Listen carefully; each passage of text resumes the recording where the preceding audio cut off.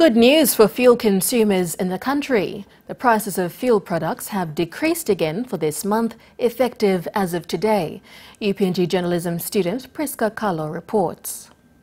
Petrol will be selling at 6 kina 87 toya per litre. Diesel will be going for 1 kina 87 toya per litre, while kerosene will be selling at 2 kina 18 toya per litre. ICCC's Commissioner Paulus Ain says these are the prices for Port Moresby. Retail prices for other centres in the country will vary due to in-country shipping and road freight rates charged by oil distributors. He attributed the decrease in fuel product prices to decrease in the Singapore refinery prices for petroleum products during the month of November 2015.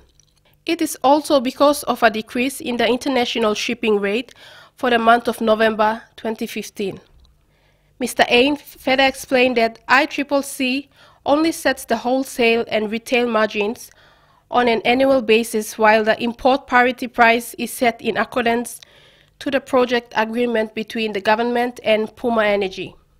As part of ICCC's role in enforcement and compliance, officers will conduct inspection at all service stations starting today onwards to ensure the price at which the petroleum products are sold do not exceed the maximum price. Priska Carlo, NBC National News, Port Moresby.